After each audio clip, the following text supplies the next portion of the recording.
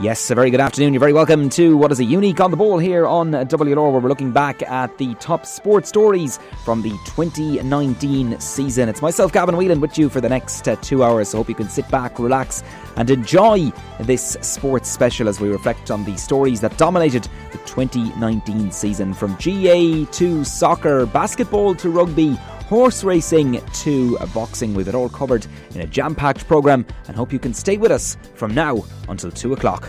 Yeah, it's on the GAA front we're going to start, and it was a disappointing year for inter-county hurling teams in 2019. The Déise senior hurlers under new manager Pádraig Fanning in 2019 started the year positively with some impressive performances in the league. They marched through to the league decider, where they took on Munster rivals Limerick in the final in Croke Park. Unfortunately, the Shannonsiders proving too strong on the day, and they ran out deserving winners. Waterford then geared up for the start of the Munster Championship as summer hurling and Munster Championship hurling returned to Welsh Park for the first time since 1996. Clare, though, put a halt to that in the opening round as the Banner took 2 points in the opening game of the campaign. A late Déise rally not enough as the Banner held on for a narrow 1 point win.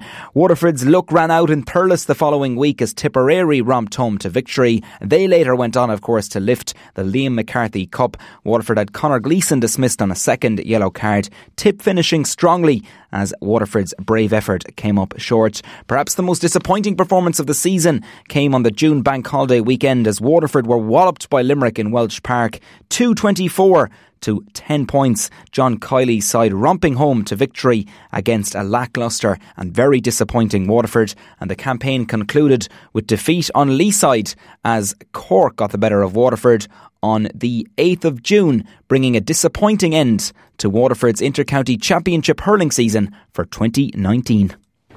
Now then, a chance here again for Tim O'Mahony. He scored a point a minute ago and he's got another. And there it is, their full-time whistle has gone. It's 2 wins in a row now for Cork and Munster. It's Clare next for them in Ennis.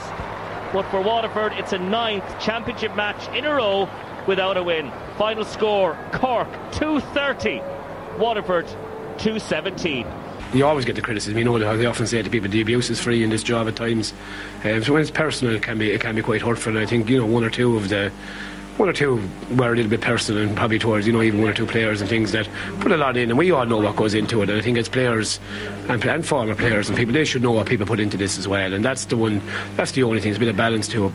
Yeah, disappointed Waterford manager Pádraig Fanning speaking after the Cork game in August this year. Pádraig Fanning and his management team stepped down from their roles as manager and selectors with the Waterford senior hurlers, and of course Liam Cahill of Tipperary, the former Tipperary hurler, and of course led Tipperary to All-Ireland minor and under-21 plus under-20 glory in recent seasons, including 2019. He's the new man to lead the Déise forward and hopefully a rejuvenated Déise for the 2020 season. Waterford legend and former All-Star Ken McGrath was speaking after the Cork game on the Sunday game that night and was quite disappointed with another dismal campaign by the Déise.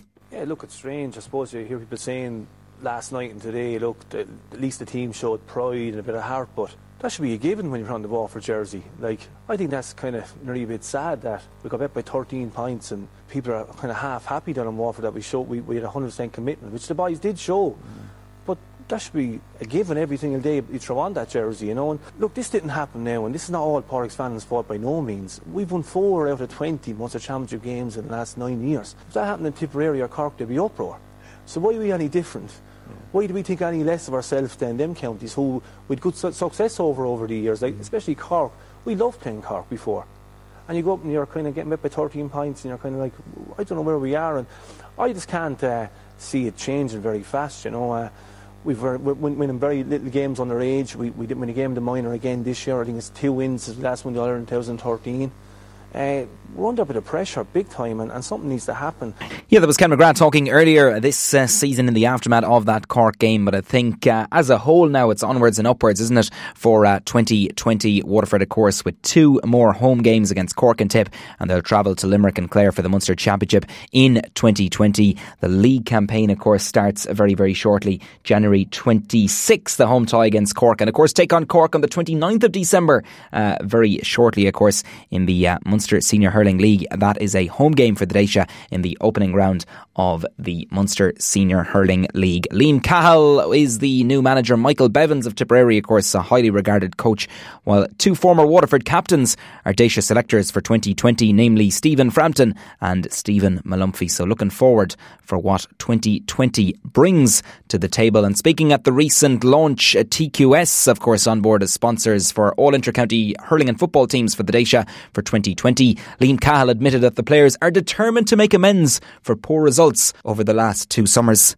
The first thing that jumps out at you here is these players, contrary to what people might have said to me before I came down here or took on the job, these players have a massive desire to play for Waterford, and the Waterford public need to know that these players are doing everything they can to be the best they can be for the time I've been here anyway, and if that continues they'll give themselves a great chance, but the players really want to up their standards and obviously start winning matches and progressing to the latter stages of the championship. Pádraig Mahoney will captain the Déise Hurlers for 2020. Vice captain will be Conor Prunty from Abbeyside.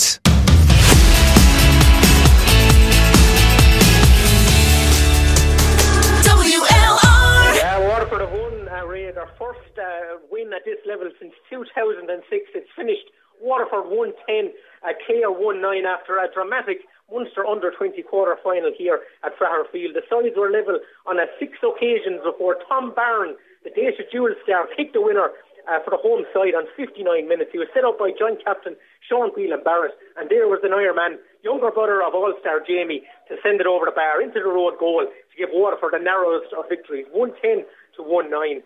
So Tom Barron, the match winner for Waterford, but Dara Corcoran, certainly the man of the match. He got 1-7 for Gavin Whelan's men this evening, 1-3 from play, and also 4 converted threes from the St. Saviour's man. Yeah, an unforgettable night in Field as Waterford defeated Clare in the Munster Under-20 Football Championship. It was an unbelievable night, and what a great bunch of lads indeed, and all the management team as well. It really was brilliant to be part of the setup, and an unbelievable experience. Great night in Field as Clare were beaten. I know things didn't go right against Cork, but look what they did after that, going on to win the All-Ireland title. And earlier on in the season, on a famous April Wednesday in Field on Garvan, the Waterford minor footballers picked up their first win, Munster Championship win that is, in some 6 years, with an unforgettable comeback against Clare to defeat the Banner by 2-7 to 1-9, including 2 cracking goals from Bricky Rangers clubman DJ Malay, whose 2 goals turned the tide in favour of Tom Gyrie's side as the Déise pulled off a famous win. Unfortunately, it wasn't enough to qualify for the Phase 1 final. Yeah, it was one of the best goals I think I've ever scored, and what a time to score it and a place. Did you know straight away it was going to the roof of the net? No, until I hit the net and I heard the crowd roar, then that's when I hit the back of the net. Yeah, did you really know you were kind of back in the game at that stage? Yeah, I could feel the whole team lifting up and everything went our way and we got score by score and kept the lead then. 6 points down, 12 minutes to go, and the big long wait at half time I suppose didn't do any of the 2 teams any good, but the lads really dug in for the last 10 minutes and they pulled out some mighty scores there.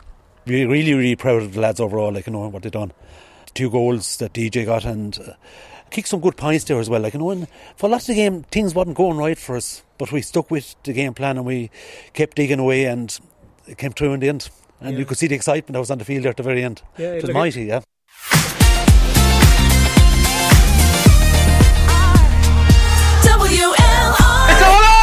It's all over! Rathgormack are county senior football champions for 2019. The 20-year wait is over. It's massive for us, you know what I mean? You saw how deep we had to go in that second half. We're 9 points up in the first half and they brought it back to 2 and they were playing with the elements. And when you question these lads, you know what I mean? They really dug deep, and you see the performance that they gave in the last 20 minutes was, inspiring to all of us, It certainly was indeed. Ballygunner manager Darrow Sullivan as the Gunners blazed a trail through the Waterford Club Senior Hurling Championship once again in 2019. It's 6 in a row for the Gunners after their county title triumph over De La Salle in Welsh Park. They lifted the News and Star Cup yet again and continued their dominance of club hurling in Waterford. What a phenomenal season. Great campaign in Munster as well. Very nearly pulling off back-to-back Munster club titles, but narrowly losing out to Tipperary champions Borrisoleigh. There was great success for Ballygunner Ballysaggart, who are perhaps one of the stories of 2019. They'll be playing senior hurling for the very first time in the club's history in 2020 after defeating Ballygunner to lift the county intermediate hurling title in Welsh Park. An unbelievable day for the small but passionate village of Ballysaggart. And St Mary's were crowned the county junior hurling champions. They bridged the 30-year gap by beating Ballydurn. Great campaign as well in Munster, along with Ballysaggart, both reaching provincial finals. Saggart losing out to Cork opposition Father O'Neill's, while Mary's defeated Castletown and Carrickdavins to reach the provincial final, but they were beaten on the day by a sharper Russell Rovers side. But overall, an exciting club hurling championship across all levels. Many great battles, many great duels right across the 2019 season. On the club football front, Rathgormack dominated the headlines as the Green and Red bridged a 20-year gap to lift the Conway Cup for the first time since 1999. A phenomenal achievement by Rathgormack, who defeated Ballynacorty by 2-6 to 1-6 in the final in Fairfield, as Captain Michael Curry followed in his father's footsteps by hoisting the Conway Cup, a famous day for the village in Fairfield. They were beaten by Milltown Malbay in Munster, but acquitted themselves very well against the Clare champions. Rathgormack going down after extra time, but overall a phenomenal effort and a phenomenal year by the men in green and red. They were led, of course, this year by manager and former player Ger Power. It was fantastic. It was great. Jim Cowan, the local farmer there, his father Jamie, John and Stephen there, who were on the panel. He lined up the tractor and the same trailer that we had back in '95. And Jim drove up, and this time we have the community centre in the village at the moment now, which is a fantastic facility. And it was great that we drove slowly up through the village, and we had a big parade behind, and all the children and the older people, we met them all up in the community centre, and we stayed there for about 2 hours, and we had a good time up there together, and people got to meet the players and take pictures with them, and it was great.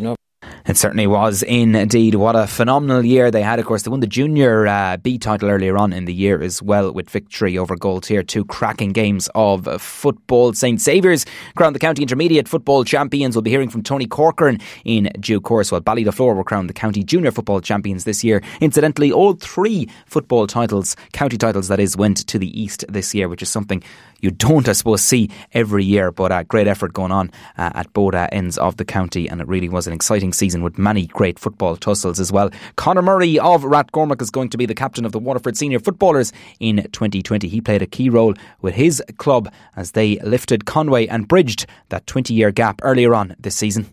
The past 5-6 weeks have been incredible, really. The build up to the county final, seeing the flags up around the village was top to toe and red and green. You seen that yourself when you came up the day of the county final, a few days after it. It's hard to put into words what it meant to so many people around the village, the lift it gave everyone. And then up to Milltown Malbay we had 3 weeks after the county final, and again the support was incredible. I think we did outnumber the Milltown supporters in their own home field.